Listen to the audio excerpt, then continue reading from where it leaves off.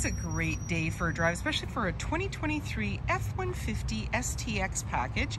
This has antimatter blue as the exterior color, black sport cloth interior, seating for 6, 4 doors, and a 5.5-foot box. It has a 2.7-liter EcoBoost engine paired with an automatic transmission, and it's a 4x4. It has the FX4 off-road package, which includes skid plates, navigation, and a big window with rear defrost, as well as a nice 5.5-foot box that's lined. If you'd like to take this vehicle out on a test drive, you can book that online at islandford.ca.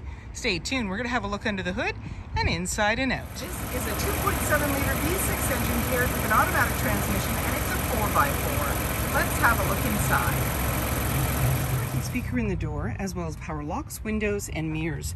Both driver and passenger seat are manually adjusted with manual lumbar. There's vinyl flooring, and you also have your electronic parking brake, high mount lighting, lighting controls. There's a grab handle as well as a running board, and that just makes it easier to get in. And then on the face of it, your steering wheel, you've got your lane keeping, cruise control, volume, your menu, and hands-free dialing. When we start up the vehicle, you're going to see any important messages, the odometer reading, and the menu that you can toggle through. And that'll come up. So it's just reminding you about fuel. And then you got your brightness there. You can go back through the menu to the different options and toggle up and down through it. So there's your Eco Coach, comm screen, speedometer, trip 1, driver assistance, and then fuel economy again. So it just goes back around, and they have sub-menus.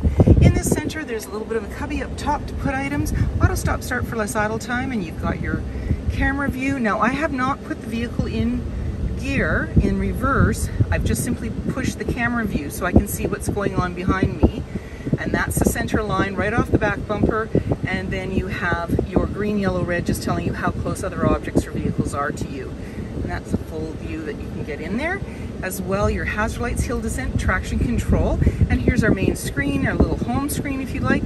We can go into audio, choose our sources, AM, FM, Sirius satellite radio, as well as Bluetooth. You also have navigation, and you have your settings. You can go in there, slide through for different options. You can change the look of your display, the measurements, and so forth. You have a hotspot connectivity, and in your features, you have your owner's manual, as well as towing and driver assistance, volume, and tuner.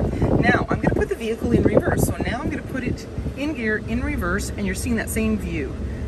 But now we will go backwards if I take my foot off the pedal. So just, you have two ways of looking behind you, which is kind of nice. There's your fan, and you have AC and max AC, and your climate control, USB-C and USB, a little hook, little cubby down there, integrated trailer brake controller, 4x4, and you have your drive mode. So when you press for the differential there, you're seeing it on the top right, and then press it again, it'll go out. Now we're going to dial through the drive mode. So there's normal, slippery, deep snow sand, mud ruts, rock crawl, you can go the other way, tow haul, eco, and sport.